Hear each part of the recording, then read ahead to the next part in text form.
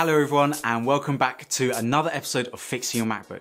Now today we're going to talk about an extremely serious MacBook problem that no user wants to encounter on their laptop. But before we do that, please tap that subscribe button so you don't miss out on any future updates. Now coming back to today's topic, like I said in this video, we'll be discussing one of the most dreaded MacBook issues, i.e. when you see the folder with the flashing question mark during startup.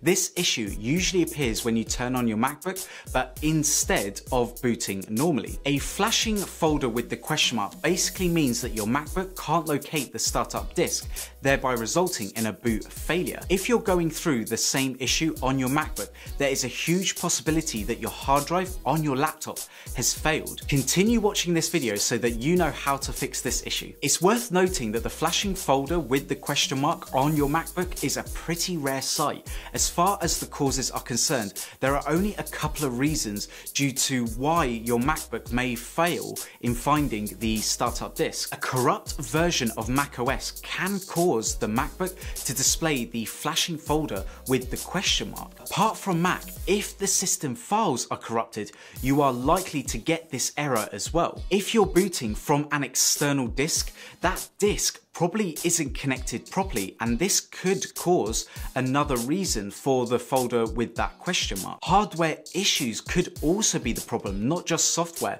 For example, like damaged cables that connect the motherboard to the drive, or the drive itself is damaged. Furthermore, if you are getting this issue, the worst case scenario, your logic board might also have a flaw. Whatever causes the error, there is no need to panic, as there are ways to fix this issue.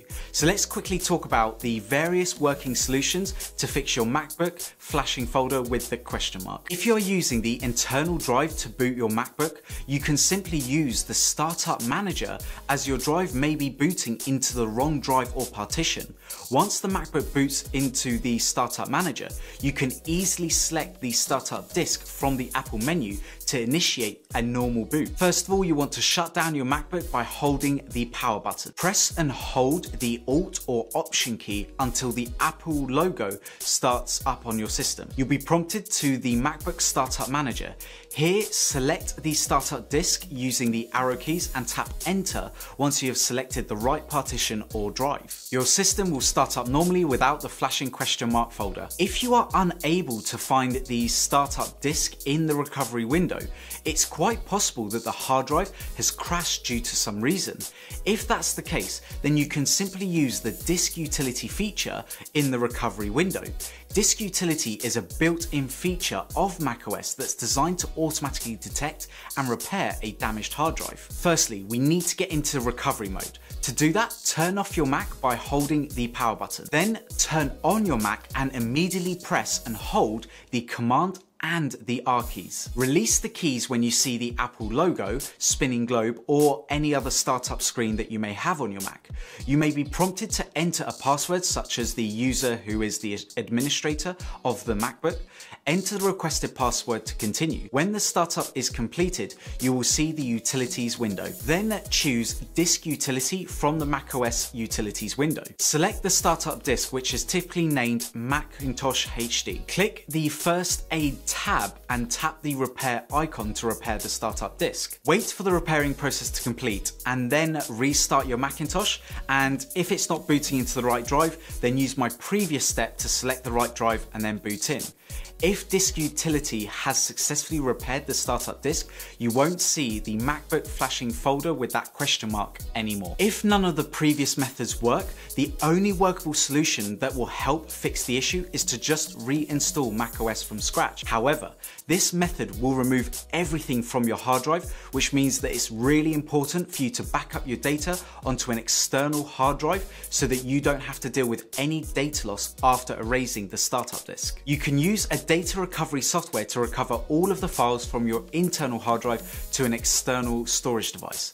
Once the data has successfully recovered, you can put your MacBook into recovery mode and reinstall macOS. Firstly, again, we want to make sure that the MacBook is fully turned off, so make sure that you hold the power button until it's fully turned off.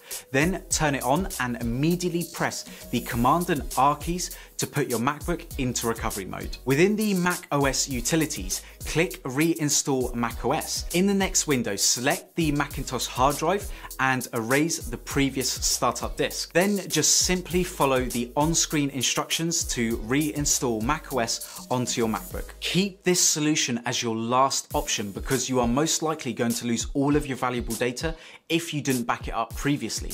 However, if this is the only way to fix the issue, then please make sure that you use a recovery tool to restore all of your files before reinstalling macOS. At this point, you already know how challenging it can be to fix the flashing folder with that question mark on your MacBook. That's why it is crucial to take preventative measures so that you don't run into this issue in the first place. To avoid the flashing question mark folder at startup, make sure that you press and hold the Command and R keys when you reboot your Mac. In this way, your computer will attempt to restart your Mac through the recovery partition.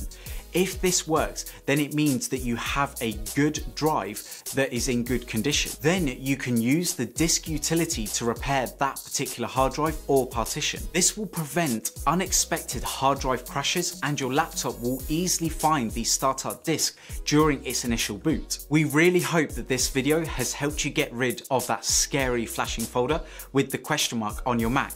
Even though it can be a pretty terrifying situation to see this logo on your screen, following the right methods is key to fixing the issue. In case you found this video helpful, then please hit that like button and leave a comment down below for any new suggestions. Finally, hit that subscribe button to watch more useful videos like this, as it inspires us to make more videos when you support the channel. Anyway everyone, take care and we'll see you in the next one. Bye.